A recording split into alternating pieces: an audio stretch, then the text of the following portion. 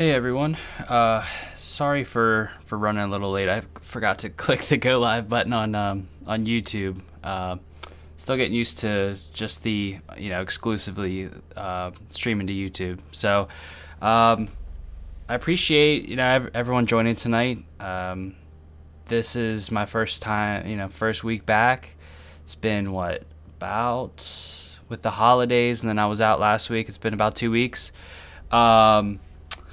So it's but I got a lot done. I got a lot done last week. I did take some time and kind of chill out, but we'll go over kind of what I've been up to and kind of take a quick break from kind of the DevNet expert things. So yeah, we won't be diving into anything related to the exam today, anything specifically. Now we will be looking at the as you can tell on the screen, Cisco Modeling Labs. So we are still looking at doing network labs and probably a little bit of coding and maybe diving in some APIs today. So definitely not complete disconnect from the expert lab. So so yeah, I guess let's just go ahead and get started with kind of where we're at.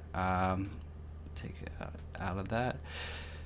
All right, so if you guys have kind of been tuning into my Twitter, you've probably seen me kind of go on about installing VMware's ESXi, which is essentially a Type 1 hypervisor, and part of that is the reason I'm bringing that up is because I've been fighting with getting Cisco CML stood up, which Cisco Modeling Lab. I purchased it on a Black Friday sale. Cisco actually had a really nice sale on it. I think it was just like 40% off. I think it was only like 4 hours long too. So if you didn't get if you didn't get in that 4 hours, then you kind of lost out. You didn't lose out completely because it still was on sale, but it wasn't on that deep of a discount. So I figured, what the heck, might as well try it out.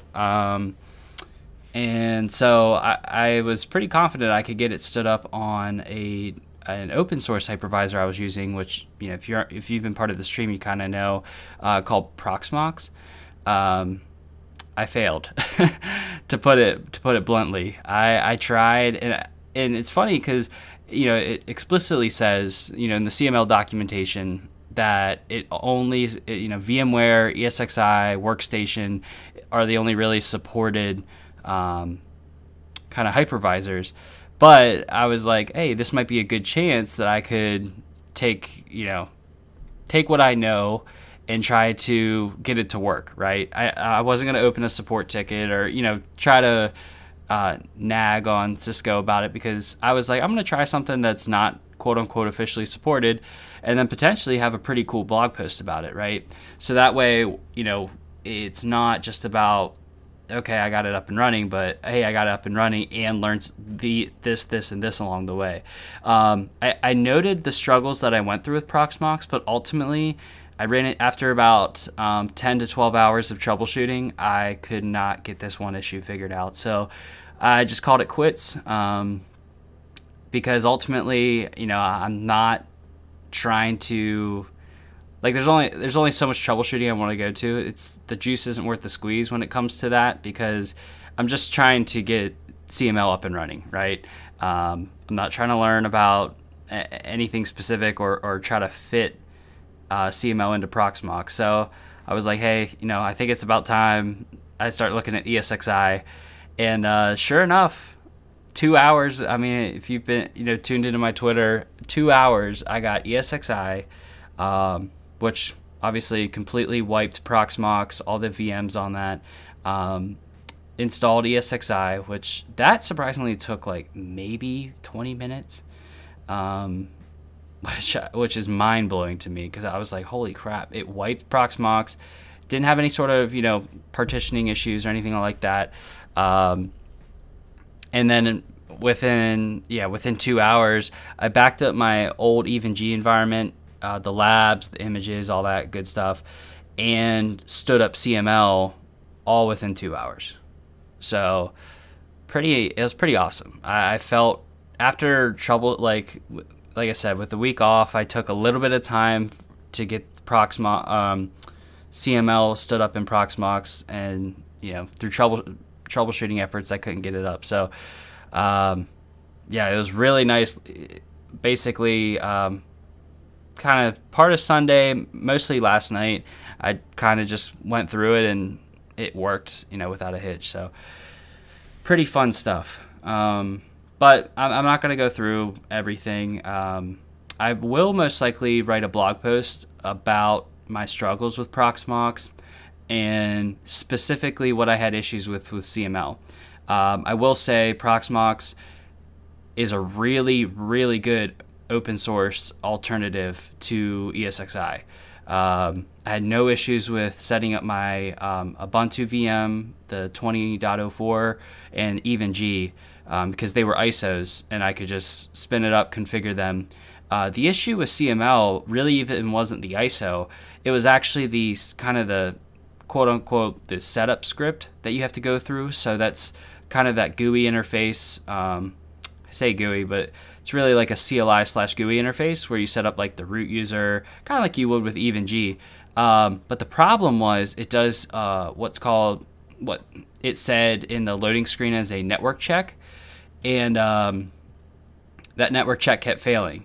It kept saying, hey, you don't have access to cisco.com, or you're basically, something's wrong with your network. So I went over and over and I was like, okay, what's going on? Like DNS, is this not getting an IP address? Like what's going on?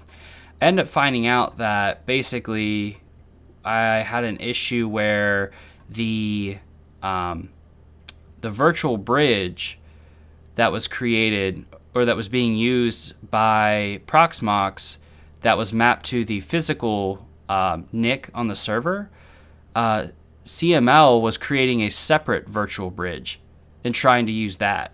And I don't want to say it created, because that may be the wrong word, but basically it was trying to use a separate bridge, virtual bridge, and it caused a bunch of issues. So I went through and manually mapped the physical NIC to the bridge, the virtual bridge that that the CML script created, or that the CML script was using in its testing. And I tried, basically went through, manually mapped everything out in the, because it's CentOS 8 under the hood. I know you see CentOS 7 here. I'm just running an old version of ESXi, so it doesn't recognize it. But I went through and did that and clicked retry on the script, and it kept failing. So I was thinking all these different things, like, okay, do I do a startup? Can I create some sort of startup script that will do the mapping for me? Because I knew the names of the virtual bridge and the physical NIC stayed the same, right? There was a lot of static values that I could use. But then at that point I was like, okay, why am I doing this, right? why are we going through this?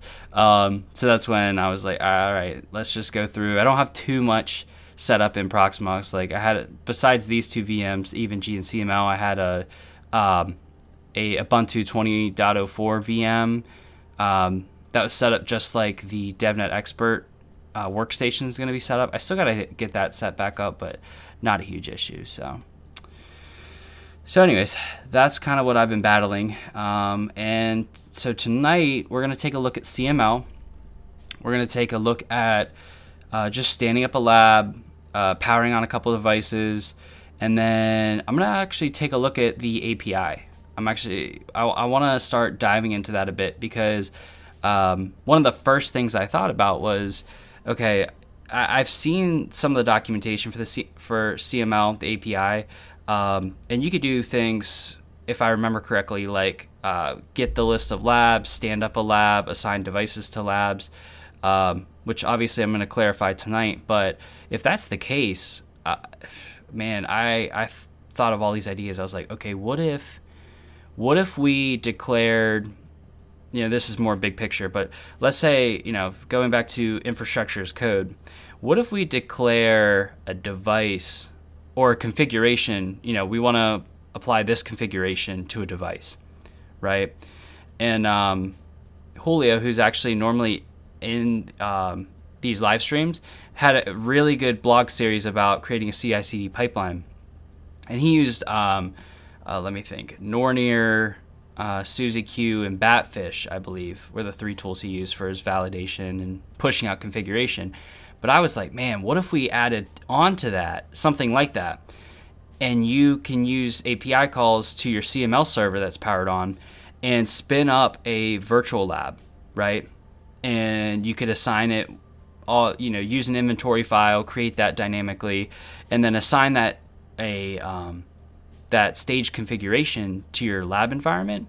Make sure it all works and actually run it against the lab environment, and then basically spin up that lab environment and then destroy it. And then that code that will be saved, and potentially you could save the lab environment, like the actual lab, so that way you could revisit it. But then you would push out those changes to production afterwards. So it kind of adds that extra step. And I saw this at a kind of this same philosophy at Cisco Live in 2019 in San Diego. Hank Preston did a really good presentation on all of this and how you could use something like CML. You could do it with EvenG as well, as long as you have the available API calls or ways to interact with it, right? Maybe an SDK. And you could spin up a test lab as part of that CI/CD pipeline. So, I've been thinking about that too, and definitely, I definitely think that would be pretty cool to do. But before I get ahead of myself, we'll take a look at CML and kind of just start with the basics and then build on that. So, and if you're on the live stream, please feel free to say hello in the chat, or if you have any questions as we're going along. This is 100% collaborative. I definitely don't want to feel like I'm just kind of telling you what I think, and I don't want to hear what you have to say. So please let me know if you have questions. There are no dumb questions with CML. I have some experience with it, but everything that we're going through tonight is going to be kind of a raw reaction and just kind of figuring things out as we go. So I have it up here. I think I just have it. I think I just have the admin account still. So we'll just get logged in. Oh, and by the way, I followed to get this set up. This documentation on DevNet actually is a really good starting point. I followed the installation guide for the right here, deploying the OVA on ESXi. I followed this to a T, including these additional steps. Like there were some other things like that I wasn't even aware of, like changing the shares of the CPU of the VM to high, enabling performance counters. I did this to a T, and it worked, right? So I would say if you have questions like, hey, how'd you get it set up? You have any hiccups? I use the ESXi, obviously, the instructions, but I'm sure Workstation Fusion is just the same. Make sure to read everything. That's all I gotta say. Because, for example, like memory reservation, they suggest reserving and locking the entire memory allocation. So this box required, I gave it 64 gigs of RAM, just because my home server has 128 gigs of RAM, so I had plenty to spare. So I just gave it 64 and it locked it up. But just know that you have to lock it up if it's not a dedicated host, as suggested by the instructions. Hey, James. James says, hey, what's up? Good stuff. I also picked up CML and need to get it going. Need to get a VMware environment up and running. Yeah, I think I saw you say something on Twitter about that. Yeah, man, I'm just getting started, so I'm just a little ahead of you. But yeah, I would say if you don't have like any sort of home server, I put it out on Twitter about like the specs of my home server. I bought it on, is it eBay? I bought a used Dell R620. It has two 8-core processors, and 128 gigs of RAM. I don't know the other specs, but I got one that had a lot of RAM purposely for like, because I know I'm going to be using doing it network virtualization, which requires a lot of memory, especially when you have everything stood up. So yeah, it wasn't too bad if you want to go the home server route. Obviously, you could get VMware Workstation, like if you have a real beefy desktop or a computer. You could do a Workstation or Fusion if you're on a Mac. So, because I don't think, I mean, you could try it, but I don't think the free version of VMware, the VMware, what's it called, Player, Workstation Player, I think, I don't think that's officially supported. It's just Workstation or Fusion, which I know are the kind of the paid versions. Hey Ganesh, how are you doing? I'm glad you're here. Glad you're here. I don't know if the other Ganesh is here as well, but like we had last time. But I'm glad you're here. All right, so yeah, I just wanted to comment on this because follow these instructions to a T, and it will get you where you need to be. So one of the first things I had to do, I know I said I wasn't going to go through like installing it, but I just wanted to mention one of the first things I had to do as soon as I logged in, before creating a lab or anything, is you'll see in the down the bottom right here, and I'm sorry if my head's in the way. I see on stream my head's kind of in the way, but let's see. There we go. It says status OK. When you first log in, it will say like unregistered or not registered. So if we go to tools and licensing, so if you're unfamiliar, Cisco has a what they call a smart licensing model with their network devices, but also with a lot of their products, including like Cisco ICE, CML, and plenty others. And all this means is you have a virtual account with Cisco, and it basically keeps think of it as like a virtual bank with tokens, right? And your products will check in, over the web to Cisco's site and say, okay, does this user have authorization to use this product? And luckily, with the learning network, it's not as heavy, I'll call it, as like an enterprise environment where you would actually go to the Cisco Smart Licensing like through the support page. This, you literally just plug in a token that you get as soon as you download or as soon as you purchase CML. It'll come with it'll tell you like a download link, and it'll redirect you to the software download page, and then it will also have a license token, which is basically just a bunch of characters, and you can use that if you choose, like, I don't know what's going to be shown, so I'm not going to click on it, but if you click on choose licenses, you can actually click register and just copy paste that token, and it will phone home to your smart license account, and in this case just kind of back to your Cisco Learning Network account, and ensure that you're authorized. I will say with this, I had a quick hiccup with it. It immediately went to registered, but it didn't say authorized. And I was using the key that was there, but I generated the key like a few days before I actually installed this. So actually it was like a week.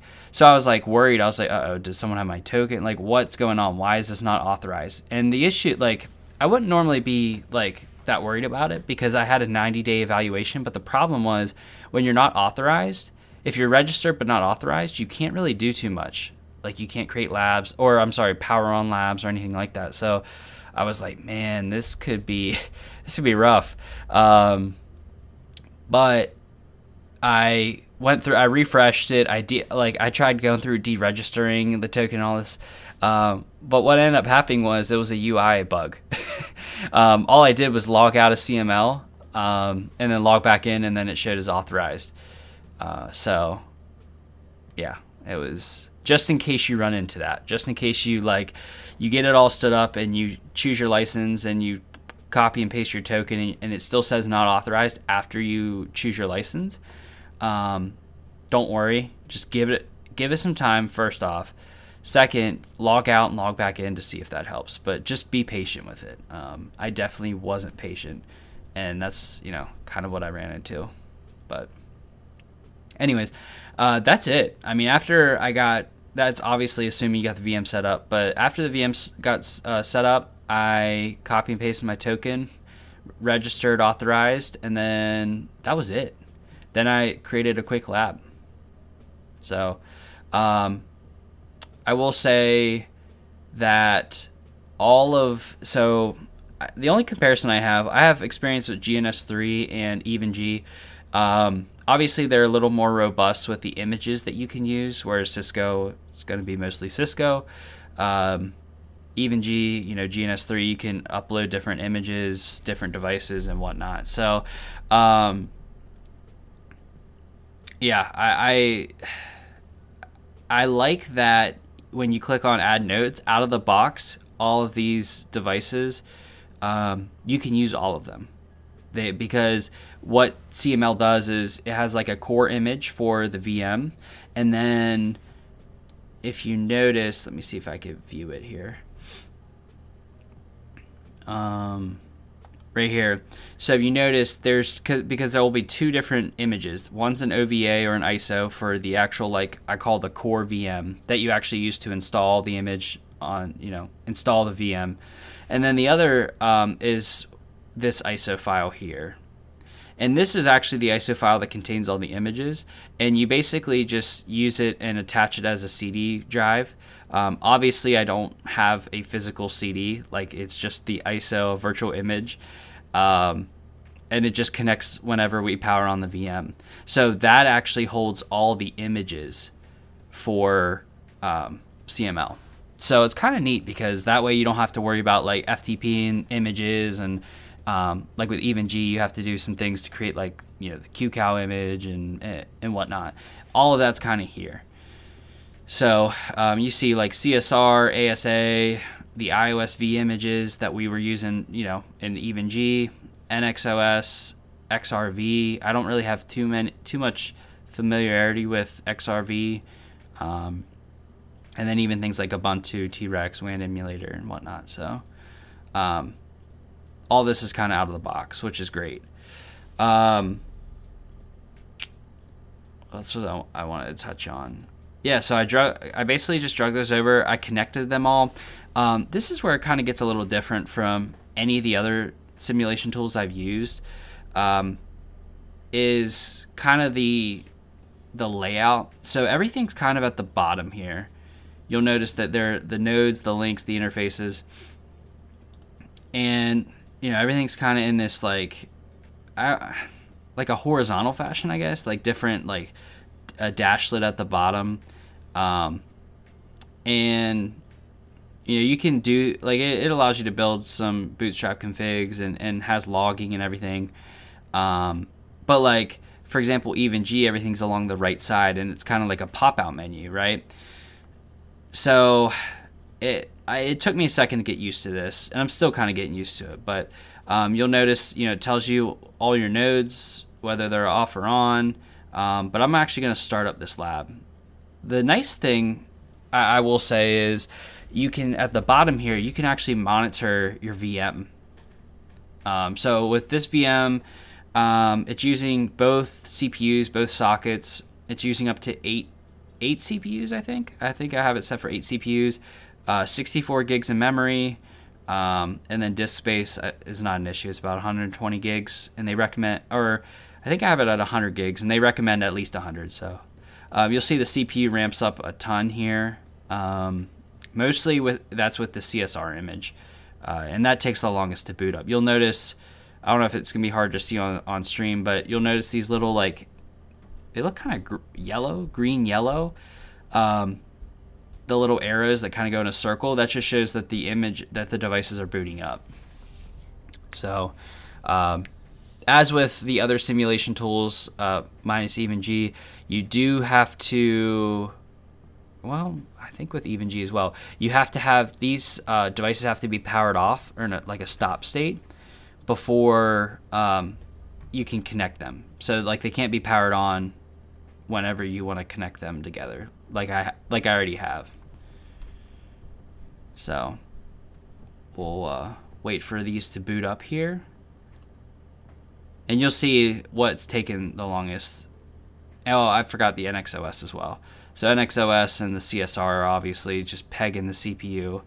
iOS-V, I think, is probably already started. Like, let's just take a look. Well, it says it's still booting up, but let's just take a look. Let's see. Open console. Oh no, it's still booting up. Oh no. Let's see. I didn't do anything with these, by the way, either. I know I put a screenshot on Twitter last night, but I just wanted to see how quickly, like, if these things can boot up and how quickly they can. And then that way I don't have too many issues with like actually getting to work on the network simulation part. So it's kind of still booting up. Actually, this might be the CSR. No, never mind. Because the CSR, the way the interfaces are named, this isn't the iOS-V image, so. I don't know. Yeah, it's just different because it's trying to do the PMP, the plug and play service. Yeah. So we'll let that boot up, but it's kind of neat. I mean, like I said, it tells you how everything's connected. The image definition. So, pretty neat. Oh, and by the way, I totally disregarded this very neat feature. And as you can see, I'm in dark mode. And I thought that was very neat. But the way to switch that on and off, by default, whenever you first power this up, it'll be in light mode. See what I mean? Like, it's a little too much. Cisco kind of went with this whole, like, white, light gray, and then this like really Cisco, I call it Cisco blue because it's like this really light blue, like you can see it with the Cisco name up here, and it just doesn't work with just like a bright white background. So switch it over to dark, but that's how you do it. You click on your username and there's a little like slider. So anyways, we'll let this boot up. Yeah, the CSR is kind of still booting up. The NXOS here looks like it's just about ready. I think it's just Cisco.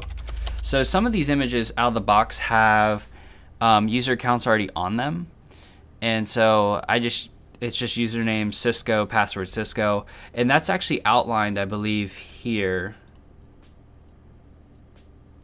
Overview. Maybe. It's definitely in these documents.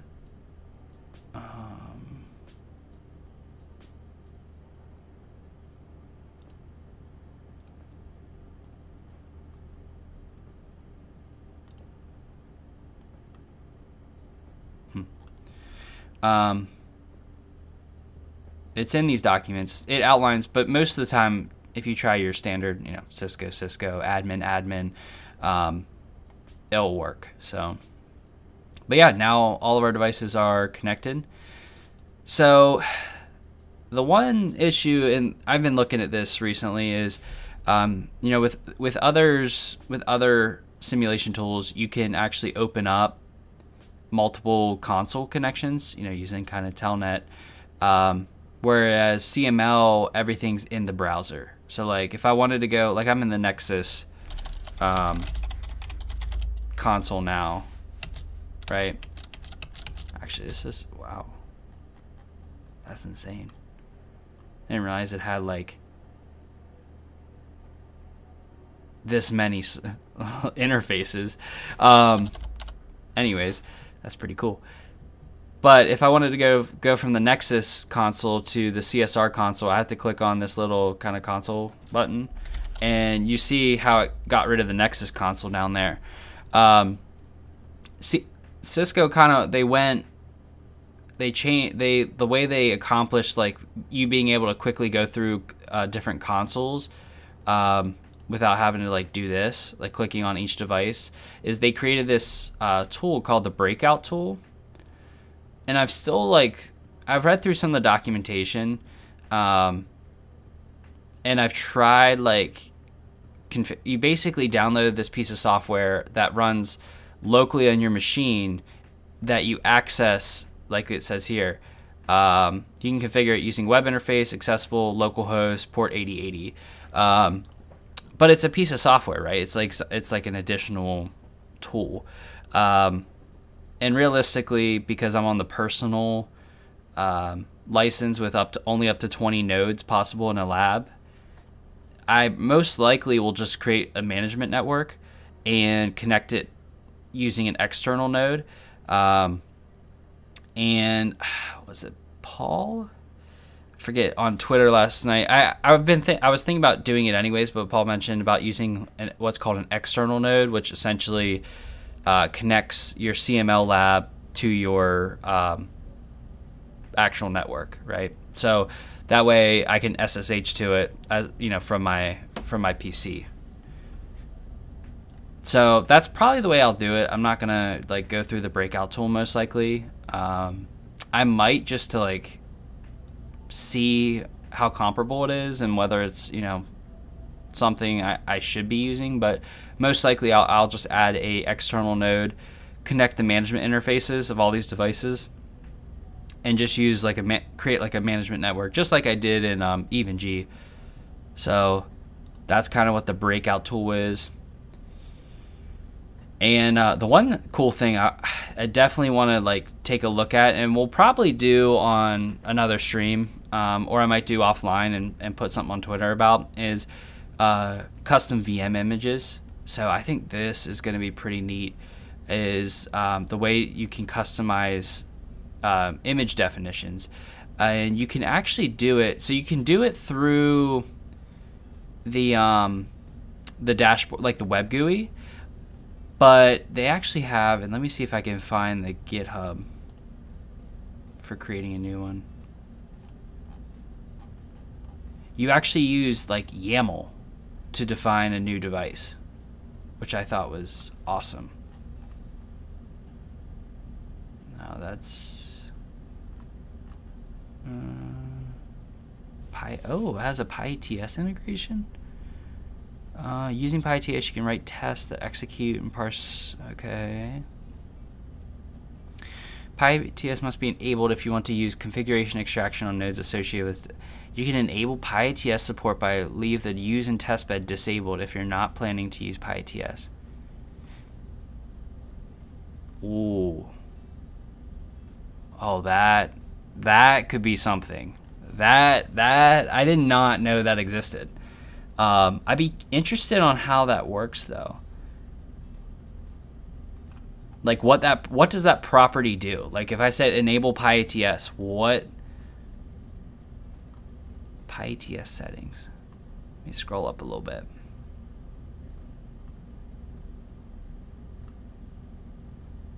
Man, now I'm like really interested in that. This is Linux. Okay. Node definition. And I guess I should probably start with what is a node definition, because I just kind of jumped to like I'm really bad with that. I just jumped to like, okay, show me the nerd knobs and some of the cool shiny features. So all of these nodes here they have a definition. And let me pull that up real quick. So you'll see like we have different definitions for IOSV, IOSV layer 2. Let's just go to the CSR. Cannot modify. Yeah, that's fine. So this is just like an example. So the CSR 1000V is a node which has an associated definition, right? You'll see it's kind of like defining like if you're familiar with GNS3, defining a template, a device template where you put a prefix, and even G is the same way, where you add a node, you can put prefixes if you're adding multiple nodes, the number of CPUs, the memory, all of that good stuff, the interfaces. So, but this is kind of interesting. I will just tell you this now. I'm going to definitely be looking at this offline. What this means. Enable in PyTS using testbed.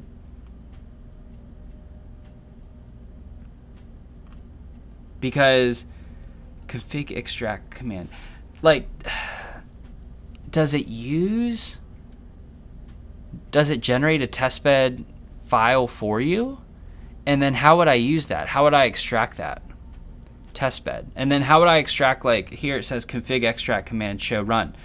So like does it, because there's like a config object, or I'm sorry, a config module that you can pull the show run out of the Genie library, or does it actually run execute show run or parse show run? Dude, I'm gonna definitely look into that, because that is pretty, has me excited.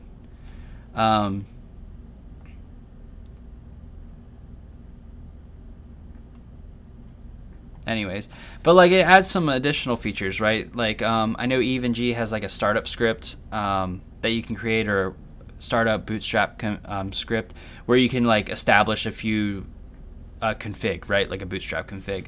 Well, here it's a little simpler, right? You just put in what you want, the content, and then what to write it to.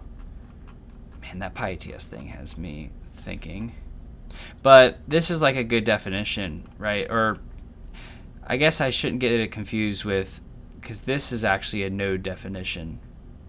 Like this is the image definition, I should say. There's a node definition that describes like a think of it as like the node definition is the container. It's a CSR 1000V. There's no software version associated with it. There's not anything specific. The only thing that's specific is how much memory and how much CPU to provide it. And I think it also assigns the interfaces, as we saw. But the image definition is the actual, like, okay, we're running a CSR with iOS XE 17.3.2. And we're using this disk image here. And this disk image is what you would download from like Cisco.com, right? So you would download the image. The Linux native simulation you don't really need to use, but the image definition just tells you, use 17.3.2. I imagine, and I haven't tested it yet, but I definitely will be, is like, okay, for example, I know that the newest iOS XE, or one of the newest recommendations was 17.3.3. So like, and I know like 17, what is it in the DevNet Expert? Cert, DevNet Expert, equipment and software list. Let's pull it up. So like, for example, if I need to run a CSR, or I need to run a, I think they're using a Catalyst 8000V, but I think it's running like 17.3.5. Oh, it just says 17.5. So like, let's say I need to run a CSR 1000V or an 8000V, a Catalyst 8000V, running 17.5, right? 17.5.1, let's say. Like, how easy is that to do? So maybe I'll record a video, because I've been wanting to start actually recording some smaller YouTube videos, because I know it's not exactly the most fun to sift through a 1.5 to 2 hour long stream on playback. So maybe once I figure out the PyTS, and I'm actually gonna write it down. Let me grab a pen, maybe. All right, let me see. So the PyTS, and defining a new image. Okay. Yeah, so I think that would be pretty neat if I could figure out those two things. So awesome. That's cool stuff.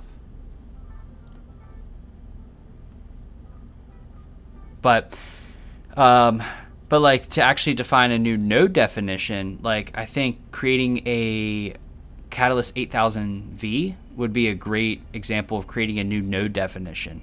It would probably be very relative to the CSR 1000V, because it probably has 3 to 4 gigs of DRAM, and then probably one or two virtual CPUs, and then the interfaces are probably about the same. So that'll actually be kind of a good thing too, is creating a Catalyst 8000V. So let's see.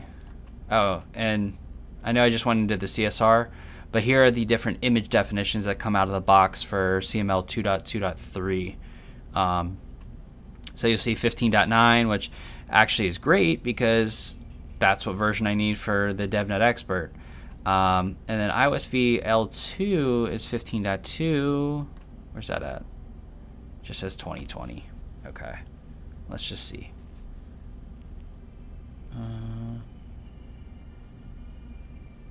Hard to tell whether that says if that's 15.2. It just says 2020. Either way, it's not a problem. I have it on my EvenG environment, the 15.2 image. So the 17.3.2, like I said, the iOS XRV, I don't have too much experience with. I've never really messed with iOS XR. I know it's highly programmatical. That's probably not even a word. But I know you can do there's a lot of ways to programmatically interface with it. Maybe that's a better way of describing it. And then the different virtual Nexus platforms, which, let me see. We only need a 9300V, so this will do. But I need 938. This is 936. Okay, so I mean, there's another perfect example of like a new node definition. Well, see, that's the thing. I wouldn't need to create a new node definition because NXOS 9300V is already created. I would need a new image definition, so I do 93.8. So cool, man. That is cool. And then that's actually nice, Ubuntu 2004, because that's what is also used for the workstation. But because like it's a workstation, I'm gonna create just within VM. Well, I'm logged out now, but in ESXi, I'm just gonna create a new VM with 20.04. So okay, so we kind of have a little understanding. How setting it up, getting the licensing straightened out, creating a lab, booting up the devices in the lab. And then kind of how the node definitions, image definitions work. Let's just jump right to the API, because why not, right? So I will just kind of a forewarning. I have not used this API before, so I don't know any sort of authorization required. I don't know any of the kind of the endpoints that are available. So it'll be news to me as well. All right. So requires an authentication token. It must be conveyed in the, okay, easy enough. It's a bearer token. So how do we get my bearer token?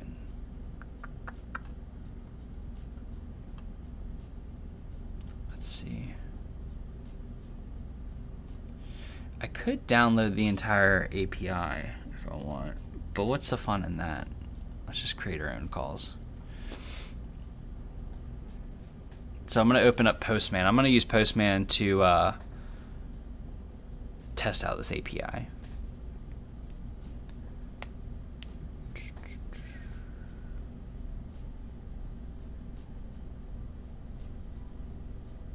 It hasn't been too long since I opened Postman. I'm sure there's an update, but I just had Postman open probably like within the past month or so. Okay, let's see. Oh, there you go. It did update. Just delete all these. This was with that was some Merlin stuff. Okay, let's figure it out. Let's first create a new environment, and let me just make sure I don't have anything.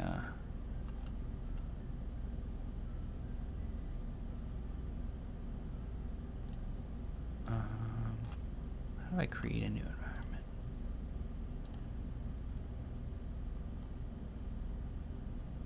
Now, you know what? We don't really have too many calls. I just put no environment out of my list, by the way. Okay. So let's do this first. Let's authenticate to the system. And so that way we can get a token, right? So obviously there's different ways to authenticate. You know, you can have basic auth, you can use a bearer token, sometimes there's an API key. So in this case, we're going to need a token to authenticate. And what I'm going to do is, let's see. Sorry, just figuring out where I can add a new folder collection. We'll call this one CML Home Lab. Okay. I don't need the documentation. Okay. All right, so what we're going to need to do is first create a request to authenticate. And the way we're going to do that is we're going to copy the URL. And we're basically going to copy exactly what's here. So it's just the URL /API/v0/authenticate. And it says down here that the request body is a JSON object that holds your authentication data. So basically what we need to do is do a post request to the authenticate endpoint. And let me see if I can actually create an environment real quick. Because what I want to do is actually use let's see, file.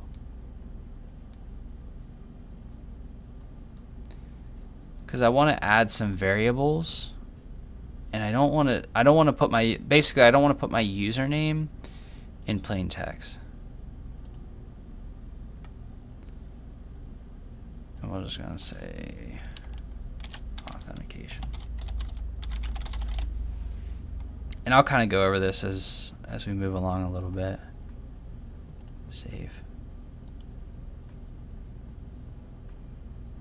How do I create new? Oh, duh.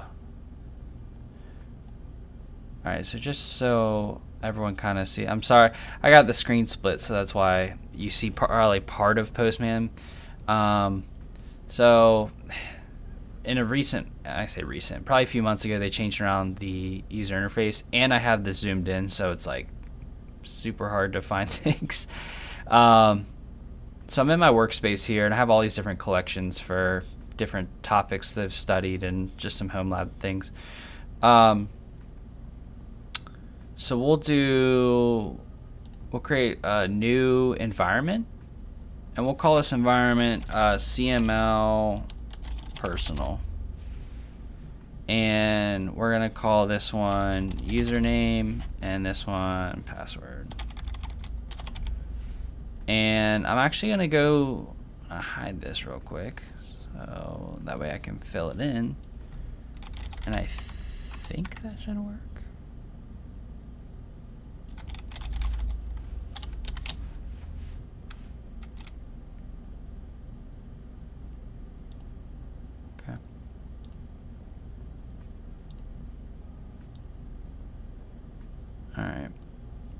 And if for whatever reason it somehow does get leaked on the screen, it's not that big of an issue because it's all offline anyways, and it's just a lab environment. So let's see, what are we looking at here? Form data, JSON. Okay, so I created a request. I saved the request to the CML Home Lab folder, and it's just the basic authentication request. And so it says here, request body is a JSON object, so we're just gonna basically copy in the JSON, the required JSON. I created a username. I don't know if it's actually gonna work, and maybe it will. I don't know if the variable will work or not in here. I think I might have to do something else. Password. Okay. All right, so basically you just have to put in your username, password. These double braces are variables. Normally it would stand for a variable, and I've only used variables like in the headers or the actual URI, but I think I got to do something else here. But we'll see. All right, so I'm gonna do a post request. Let's see what happens. Decoding, expecting property naming enclosed in double quotes. All right, so maybe what we need to do is this. Boom. I don't think this is it. I think the problem is I gotta figure that out. Authentication failed. Interesting.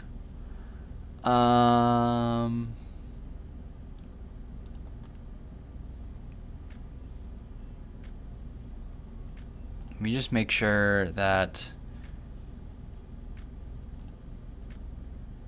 403 forbidden. All right, let me make sure I can include environmental variables in include environmental variable in JSON body postman. There we go. How to use in a JSON body. Trying to replace the value. Okay, so this is literally exactly what I'm trying to do. He has variables that he wants to include in his postman body. Let's see.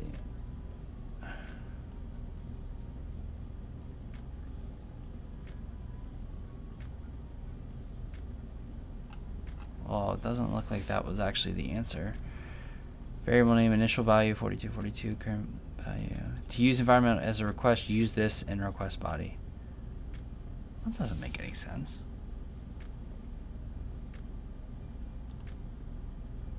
Because that's what I'm doing.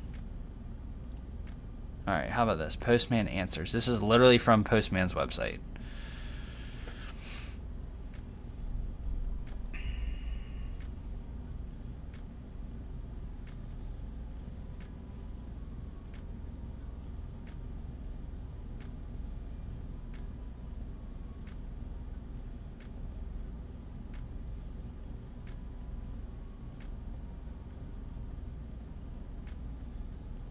What? I'm so confused. Variables? Signature. Oh, did they give an example? Oh, that's cool. Okay, so wait. Variable signature. So I have to add it under the folder. Open. Oh, notice we're using a pre-request script to change the value of the variable present in the body right before. I thought that's what you had to do. So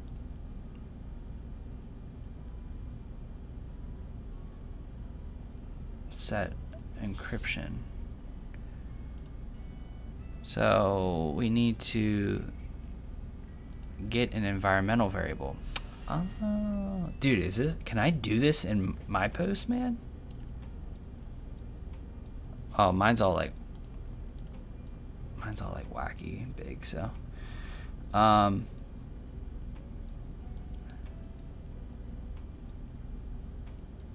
Okay, so let's see.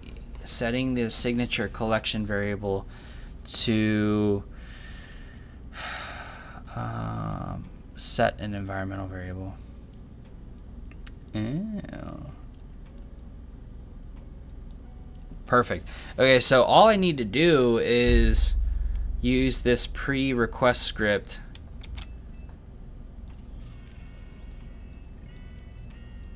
Pre-request script. So all this does is, oops.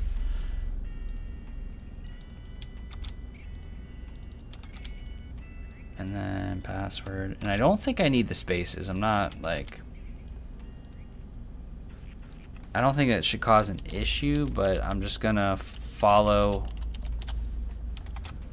So basically what I'm doing is I'm using their kind of built-in library to get the environmental variable called username and the environmental variable called password. In Postman, you can do, there's different levels. And you can see here, there's a collection variable, which is set at the collection level, which basically is your folder. So we created a collection called CML Home Lab. So that's the collection level. Then there's the environmental variable, which I don't have set, which could also be the problem. So now I have the environmental variable set, or the environment selected, the right one that has the variables in it. So what it will do is it will get the key username and the key password from the list of environmental variables, and then use it in the body within these double curly braces. Okay, so I think this should work. There we go. Hey, check it out. So 200 okay. Perfect. So this is the bearer token. Like I said before, it doesn't bother me that it's, I'm kind of showing it on stream because ultimately,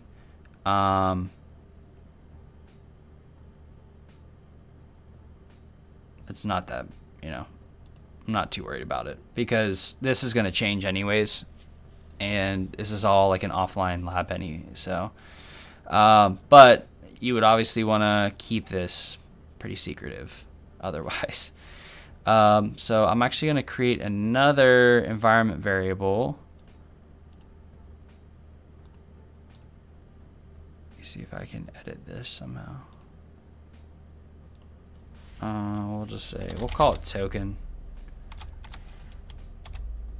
And then do that. Nope.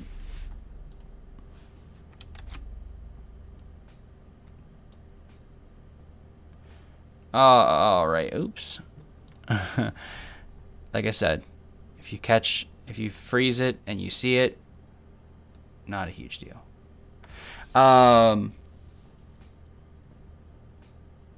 Okay, so now we're authenticated.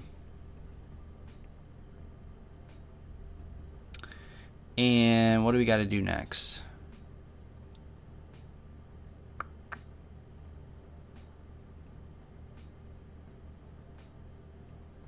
All right, so we have the token. All right, so we got the token, and then we have to, the name of the header is authorization, the content is bearer, and then the actual token name. And Postman makes it pretty easy for us because we'll just add a request, and we'll just say like get labs. Get labs. Because we can just do bearer token and we literally just plug in the environmental variable. And like I said before, don't really care if you see it, but you'll see within the double curly braces, because it's a variable, you can see the scope. So I talked about the collection level and then the environment variable, or I'm sorry, the environment level, or the global level. This is obviously the environment level, and then what the current value is. So that's set in stone for this particular request. We could set it at the collection level. We could set the authentication to be bearer, but I kind of just want to go one step at a time. So that's set, and you'll notice under headers, we see authorization, bearer, space, and then the token name, just like you see in the documentation here. The name of the header is authorization. All that was set for us by default with Postman, right? It says auto-generate headers, and that's because we set the auth here. So now we can just focus on the actual request. So we want to get the list of labs.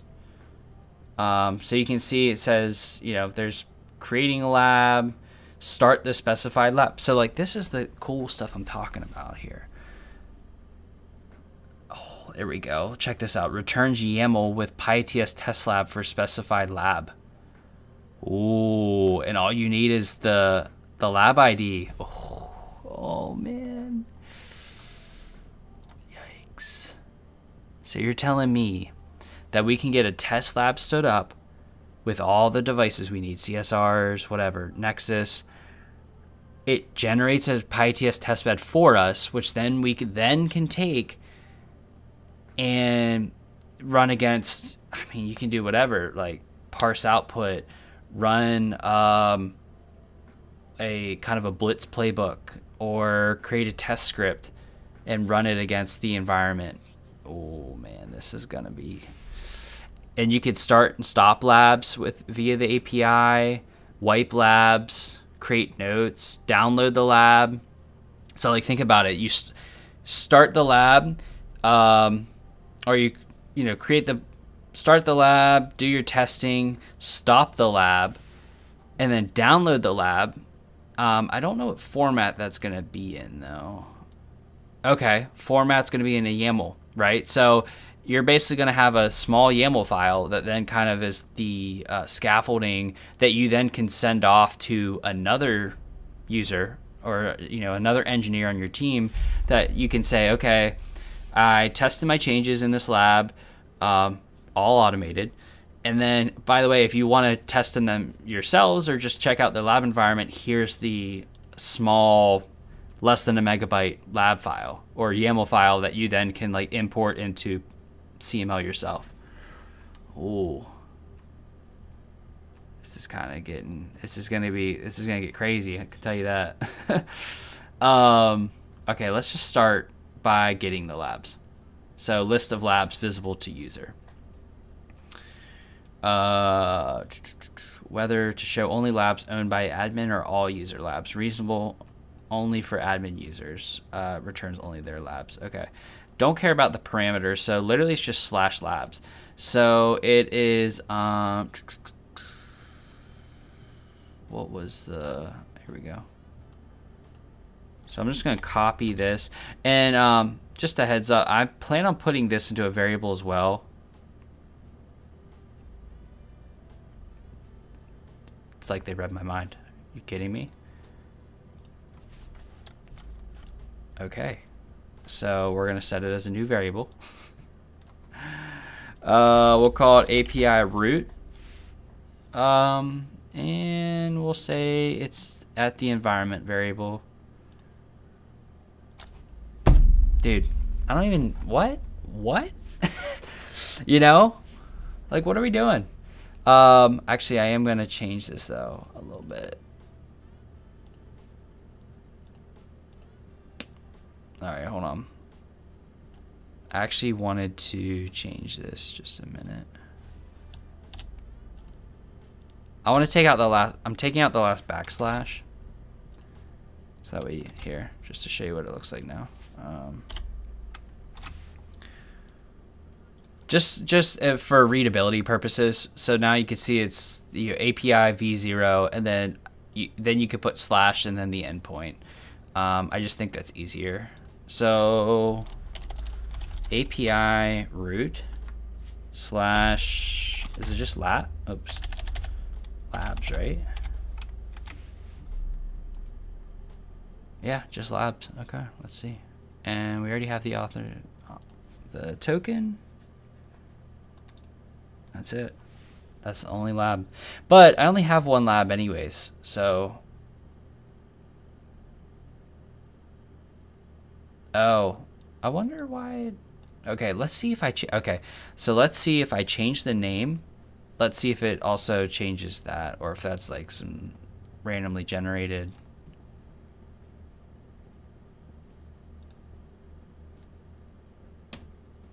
Let's see.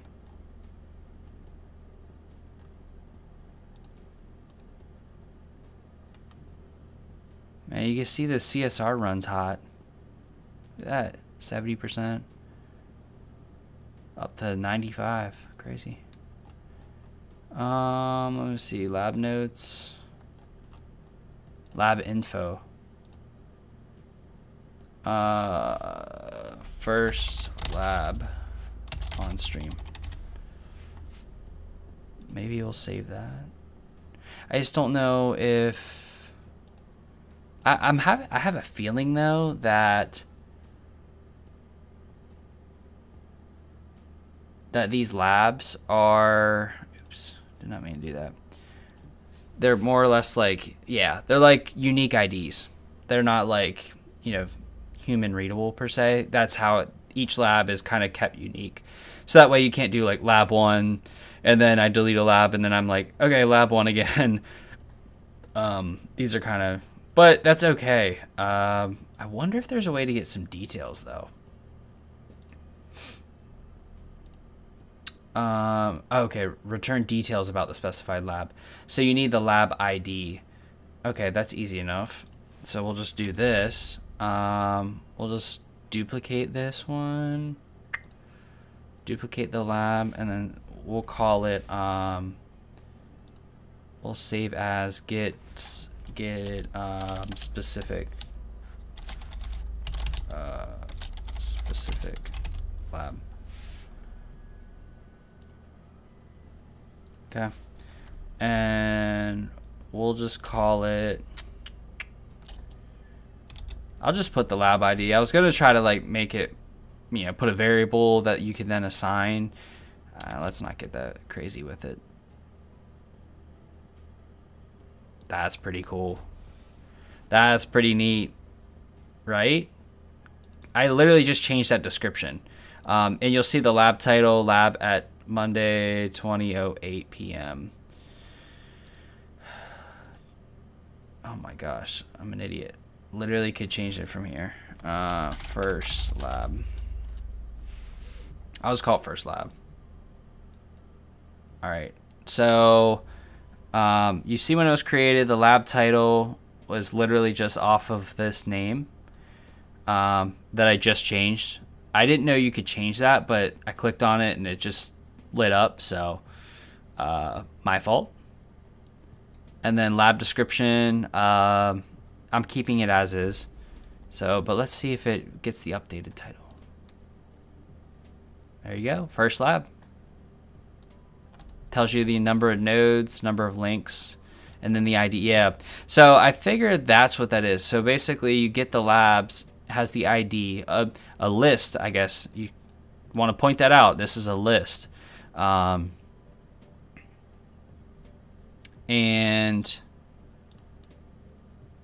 then we get the individual lab.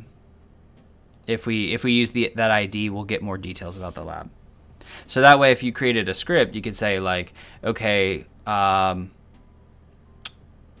get the list of all the lab IDs.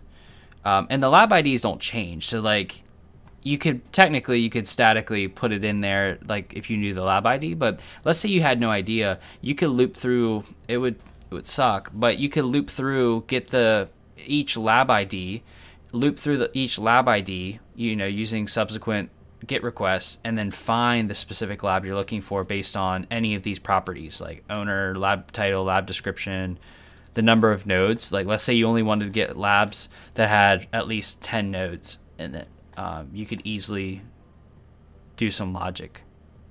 So, dude, this is awesome. Like I said, this is like my raw reaction to it because I haven't messed with, especially with the API. I've not touched the API Um, but this is kind of the way it would, like, this is how I do it. This is how a lot of people do it. It's just, a lot of times people don't see this, because it's not really like, it's exciting for the person doing it. Like for me, this is awesome. You may, what the end user may see is someone put out there like, oh, like, check out this API. I created this Python script, right? Because I'm already like the wheels are churning with like, okay, we can use the request library. You could do all these API calls. You can do a post to get that bearer token, and then take that token and then do subsequent, calls to either get the list of existing labs, create new labs, get the overall simulation status. What is this about? Code 0 description. I mean, let's just try it out real quick, right? We already have the lab ID. Let's just do state. Started. Oh, okay. So, I mean, that's kind of nice. So all that does is just tell you whether it literally, you just tack on to the resource. I doubt you can do the other ones, but state just pulls up. It extracts just the state value. That's cool. I'm just curious of let's see what other information we could pull. Let's see. I'm gonna run this because all you need is the lab ID, PyATS_testbed. And for those that are like maybe new to the stream or watching this and like, why is this dude so obsessed with this PyATS tool? I have a 4 series of blog posts, and I've been using PyATS for months now, and I still don't feel like I have it all wrapped. Oh my gosh. You're kidding me. Oh, wow. That is gold. That is gold. So anyways, before I dive into this, yeah, so PyATS, it's a Python library, PyATS and Genie, and it is a very heavy library, and I've talked about it ad nauseum probably on the stream and in my blog posts, but I really think it's one of the most complete libraries that has everything from allowing you to collect operational state, configuration, allow you to actually configure devices, and then run subsequent tests on those devices.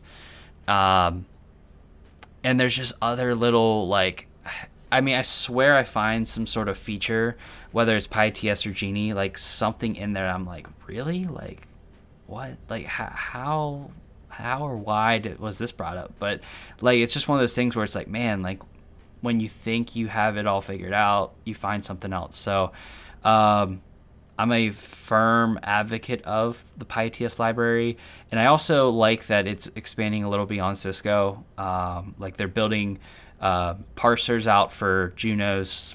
What were some of the other ones? Big IP.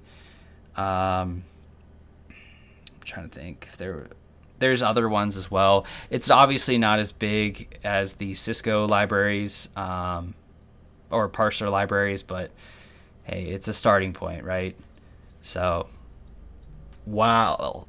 But this creating a YAML. So for those that don't know, like this is a YAML document.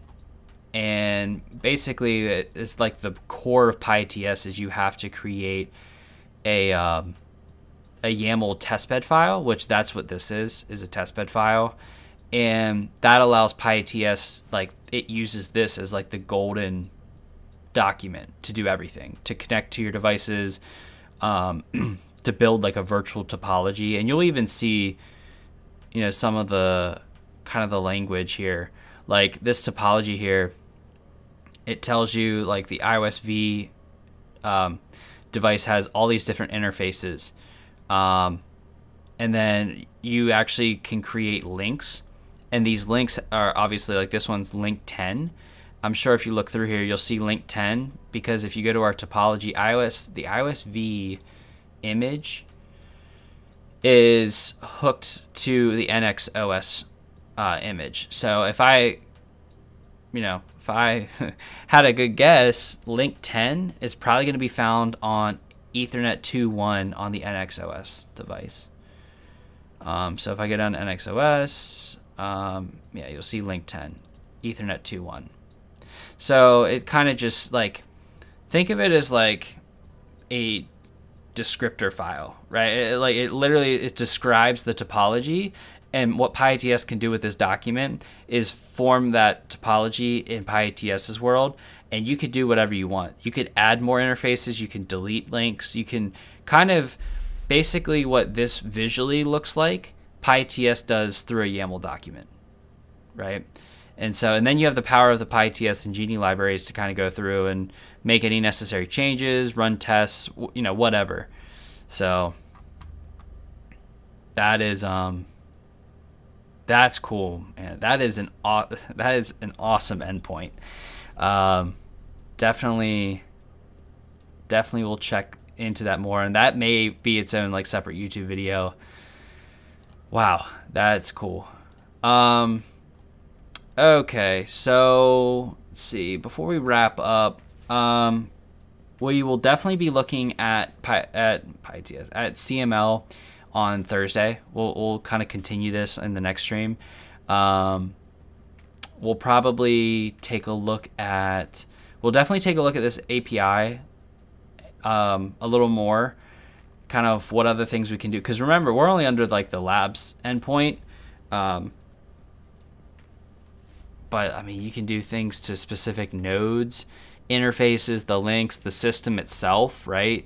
Collecting licensing data from CML, creating image definitions, creating a new definition, and yeah, I figured you create like a JSON schema, or create a JSON object in the JSON in a JSON schema to describe that new image definition, and then you just do a post request with it. Yeah, we are definitely going to be looking at this a lot. Link conditioning. Modify link condition. What's this about? Dude, no shot. That's insane. So you literally just have to specify the lab and the specific link ID. And I'm sure I can get the link IDs, from another API call, like get links from this lab. But you can actually, I'm curious of what these numbers represent. Like if it's a percentage, or let's see if it has a schema. Okay, here we go. Maximum. So this is an integer, maximum 0 to 100. It's either 0, it's 10 base, so 0 to 100, 0 to 10,000. Jitter of the link in milliseconds. Oh my gosh. Okay, so you can just, if you did jitter 100, it would be a 100 millisecond latency added to that link. So let's say you had QoS, or you had, oh my gosh, man, that's awesome. I don't want to say, like, I know I'm kind of reacting in a way like it's groundbreaking and like there's nothing else out there that can do this. I guess I'm kind of looking at it from a programmatic standpoint. Like, that is so easy. Like, that is one API call with one single payload, and you can basically find a specific link and edit the quality or condition of it from one API call. That's awesome. So, yeah, I mean, there's a lot, I want to dive into.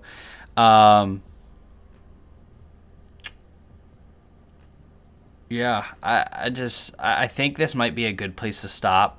Unless there's any questions, anyone in the chat, if you guys have any questions about CML, or if there's a particular API call that you'd be interested to take a look at real quick, feel free to put it in the chat.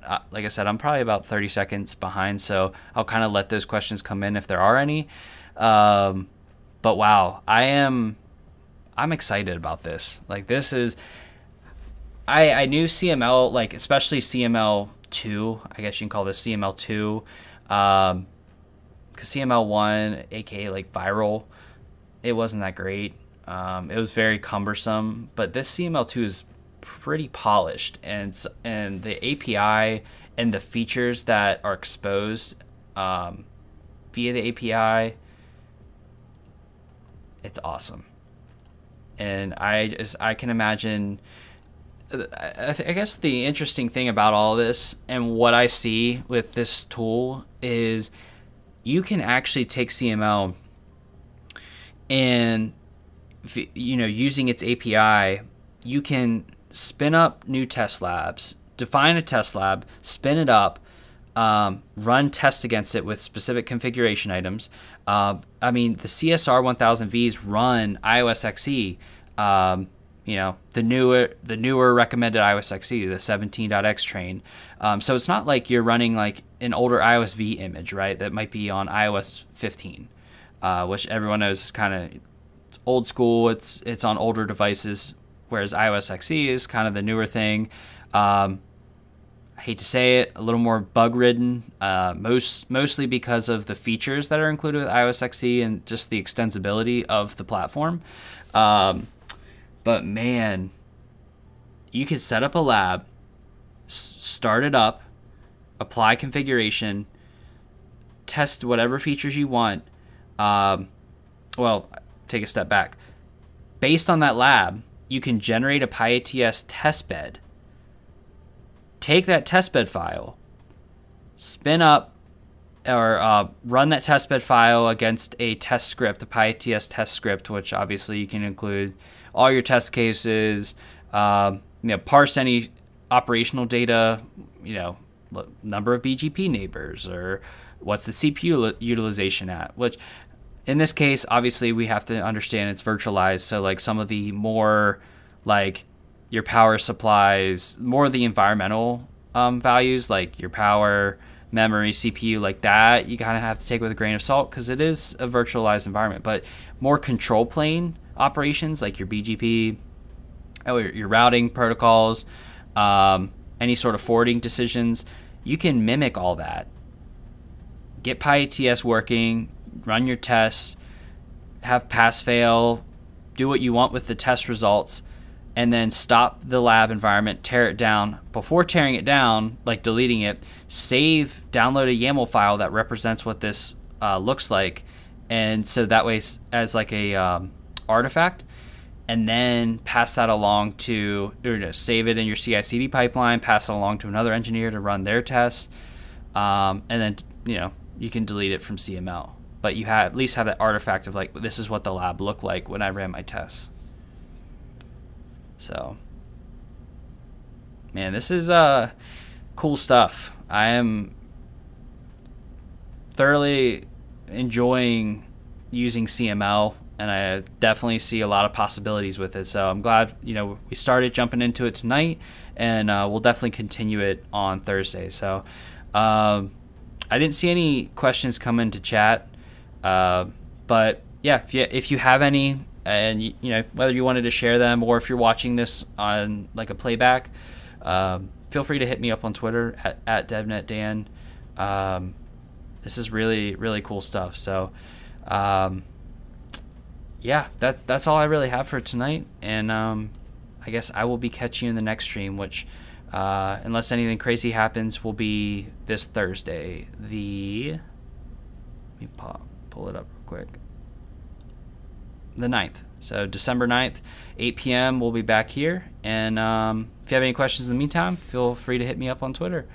All right. I will catch you guys in the next one. Peace.